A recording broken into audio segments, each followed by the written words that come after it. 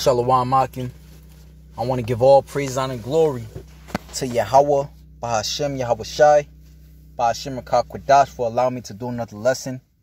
I want to give double honor to the apostles and the elders of Great Millstone, and Shalom to the elect. In today's lesson, the Wadi Yahweh Bahashem, Yahweh Shai for allowing me to do another one. Alright, is going to go into how their sins shall be their accusers. Salakia, give me 1 second. And if I didn't break it down, which I normally try to do in my lessons now, Yahweh is who the world inwardly calls God, and Yahweh Shai is his son, who the world inwardly calls Jesus Christ, and there's no God beside them.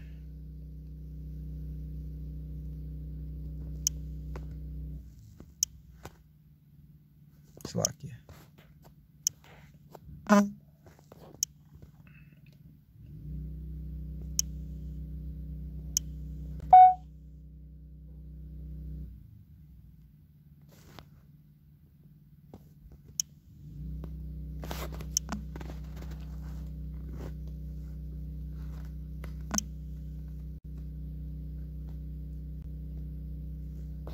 Alright, Khan.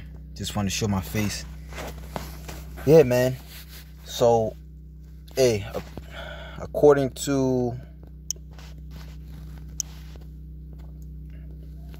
2nd Ezra chapter 16,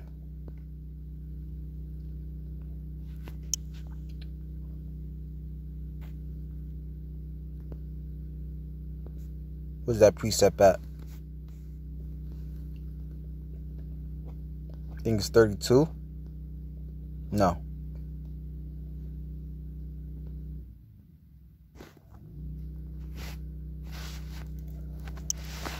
Sins.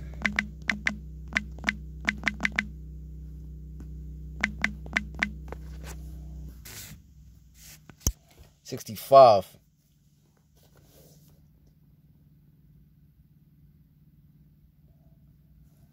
$16 and $63.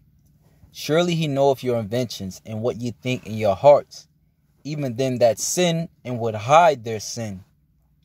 Therefore hath the Lord exactly searched out all your works, and he will put you all to shame. And when your sins are brought forth, ye shall be ashamed before men, and your own sins shall be your accusers in that day. And it doesn't profit to glory in the flesh. Us men of the Lord, that's striving to follow Yahweh Bahashem, Yahweh Shai, we make mistakes. We weren't born in the truth. And this is how we can boldly say and tell our people these things. Because the Lord taxes you, the Lord chastises you on bad decisions. He shows you, like the Lord shows us, people in our family, or we might see a news article that people that make bad decisions, how they are chastised of it. And through the Spirit, the Most High have given us the word, given us the zeal, given us the power to judge our people. And this is how we know that at the end of the day, you're going to get hurt. Okay? We, as we watch news, we watch alternative news. Well, it's just everyday CNN, they tell you what they want you to know. But the alternative news tells you, alright, the real skinny. Alright, like you had this doctor by the name of Dr. Tenpenny. She was going into how those that took Satan's serum, alright, those that are jabbed up, will begin to feel it within 3 to 6 months. Other doctors say 18 months. But at the end of the day, you're going to feel, you're going to feel the squeeze. You're going to feel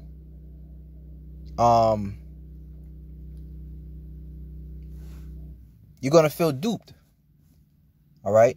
As the brother Kalab always brings out in a camp, of how you got a lot of people that took the first jab, and don't want to take the second one because their conscience is now condemning them. They're learning, you know what I'm saying, or they may know of a loved one that died, you know what I'm saying, or, you know, they may be catching certain types of health ailments, you know, and we, like I said, we know of these things, and this is why through the spirit and power of Yahweh Ba'ashem Yahweh Shai, we know to never trust in man, especially this devil, as the scriptures say. Sirach 12:10, never trust thine enemy, for such as iron rusteth, so is his wickedness. You know, and that's why it's important to know that's why it's important to have the eyesight to see ahead. You know, like me myself, I do construction, and a lot of times I'll work in older schools or older buildings that may be 80, 90 years old, and you always see it. The rust from the beams or whatever, or the rust on the pipes, they're fading away. They fade away. And that's just what happens over time. Okay? So your sins is going to be accusers in that day. And Yahweh Ba'ashem Yahweh Shai is going to give us the spirit to accuse you. Alright? Just by our faith alone, these people are accused. You know, these people are hurt. Okay? And that's why in the same chapter, it speaks about how there shall be a great insurrection upon them that fear the Lord. Yeah, I read down. Behold, God himself is a judge. Fear him, leave off from your sins. Which a sin is a transgression of the law. Why would you transgress the law? Because you think you know better. You think you can do better. Alright, you would transgress the ways of your master or your teacher because you think you know better. Alright, but a lot of times you learn the hard way that you don't know better. Alright, as Yahweh Ba'ashem Yahweh Shai is our father, you know, and Yahweh Shai is our big bro. And forget your iniquities to meddle no more with them forever. So shall God lead you forth and deliver you from all trouble. For behold, the burning wrath of a great multitude is kindled over you, and they shall take away certain of you, and feed you being idle with things offered unto idols. Because little do our people know or understand, like it says in Leviticus 26, the Lord put us here for our punishment. Various chapters, Leviticus 26, I mentioned, because it speaks about if you don't, you know, listen to the Lord's chastisement, which he's been chastising us, slavery, Jim Crow laws, lynchings, you know what I'm saying, syphilis experiment. He's been chastising us all along. But if you don't receive those chastisements throughout the years, throughout our history, if you haven't received the fear of the Lord, guess what? That hell upon you is going to get greater and greater and greater. Okay? And it says it's going to feed you being idle with things offered unto idols. Alright? And the word idle, meaning basically sitting there stagnant, not knowing what's going on, like I say, like a deer in the headlights.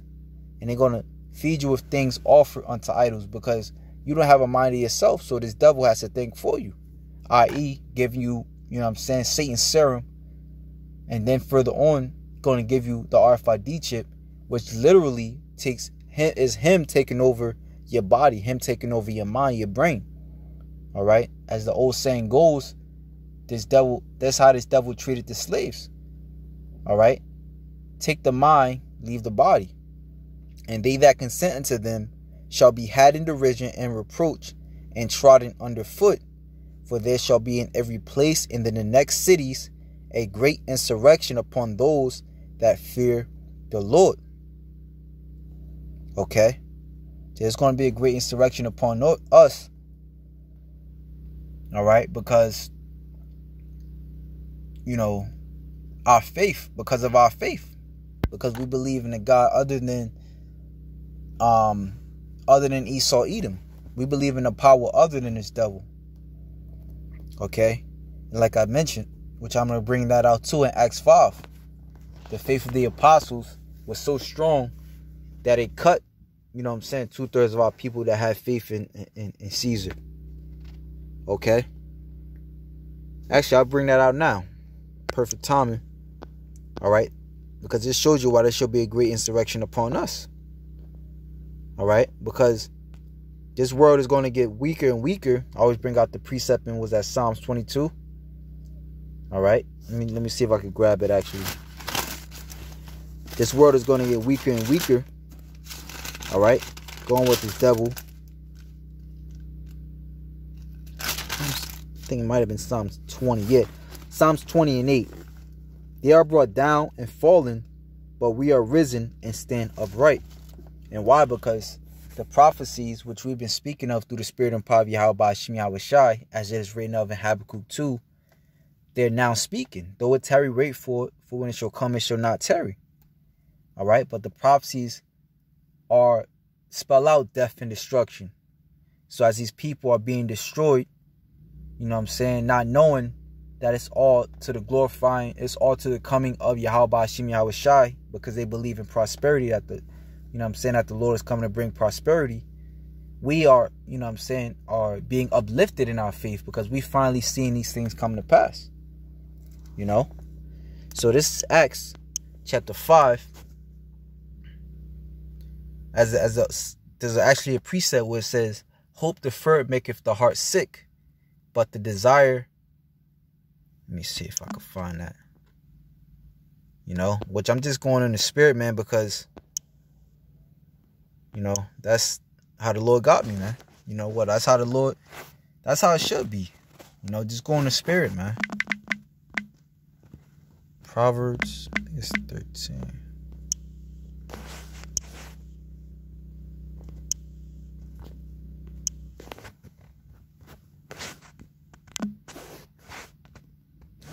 Hope deferred.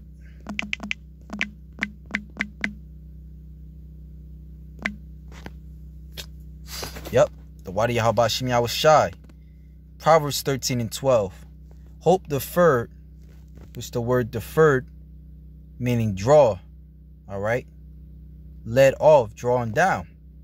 All right. Again, Habakkuk 2. Though it tarry.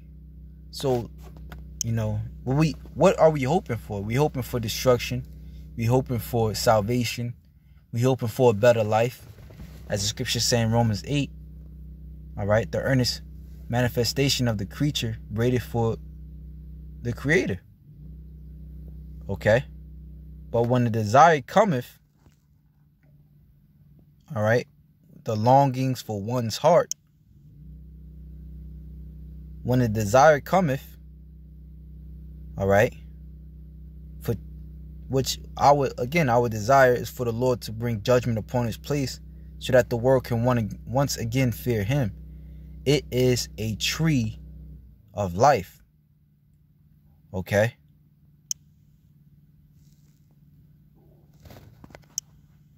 Sometimes it's good to read the other versions. ISV, delayed hope makes the heart ill, but fulfilled longing is a tree of life. Okay. So, just goes to show you that, you know, as these things are happening, we're actually becoming alive. You know, brothers are doing more lessons. We're actually coming alive as these people are dying off. You know? This is Acts, Slakia, chapter 5. And I'll keep moving it. Acts chapter 5.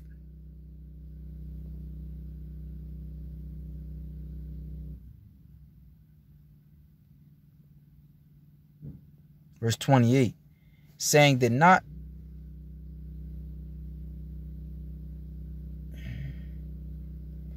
see. Acts chapter 5 verse 27. And when they had brought them, they set them before the council, and the high priest asked them, saying, did not we straitly command you that ye should not teach in this name? And behold, ye have filled Jerusalem with your doctrine, and intend to bring this man's blood upon us. Then Peter and the other apostles answered and said, we ought to obey God rather than men. The God of our fathers raised up Yahweh Shai, whom ye slew and hung on a tree.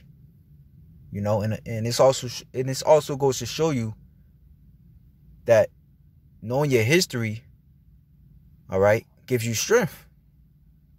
All right, as the scriptures say in Joshua, you know, how you should meditate in the ways of Yahweh Hashem Yahushai, and that's going to be our strength, roughly paraphrasing Joshua 1:8. Him have God exalted with his right hand to be a prince and a savior, for to give repentance to Israel and forgiveness of sins. And we are his witnesses of these things, and so is also the Holy Spirit, whom God hath given to them that obey him. When they heard that, they were cut to the heart and took counsel to slay them. Okay? So again, as our faith and our strength grows bolder in Yahweh Hashem Yahushai, these people are going to grow weaker. All right? And that's going to be the contrast, if you will, between us versus them. You know? And that's how we know Yahweh Shai is that much closer, because the scriptures say the Lord cometh to divide, to bring division. Okay? So Yahweh, and this is why, you know, you got these false pastors showing they true colors, showing their hand. All right? You know, so that was just pretty much it, man. Well, I did have another one. This is Psalms 37. Yeah, Psalms 37:1. You know, because this is something I was kind of meditating on too. You know, being pissed off about being in society, but at the same time, you know, yeah, just being pissed off about being in a society. So basically just being in my feelings, really. But you know, when I read this, thinking about doing this lesson through the Spirit, how the Lord just opened the understanding of the scripture to me.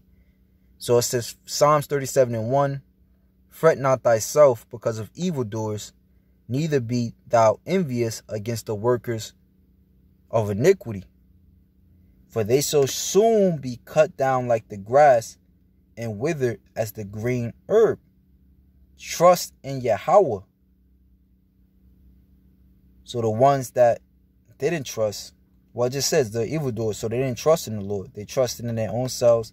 They trusted in Pharaoh. They trusted in Egypt. So it says, trust in the Lord and do good, so shalt thou dwell in the land, and verily thou shalt be fed. So these people are desiring long life, not knowing that the only way, not knowing that the Lord killeth and he maketh alive. A lot of these people don't even know that. You know, not knowing that the Lord belongeth the issues to death. You know. So, hey man, the moral of the story is to trust in Yahweh Hashem Yahushai and to have faith in him. All right, because everybody who don't, they're going to be sore confounded, literally. You know, a lot of people are dying off that they're not telling you about, that's taking a jabby jabbo, and it's going to continue to be that way. They're going to continue to take these, you know what I'm saying, these boosters and these different, you know what I'm saying, variants, and continue to die off, man.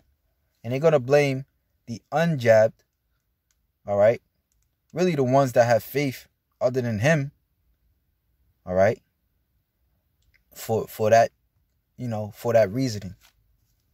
So that's pretty much it, man. Lord willing, you Akim will edify. Shalom to the elect.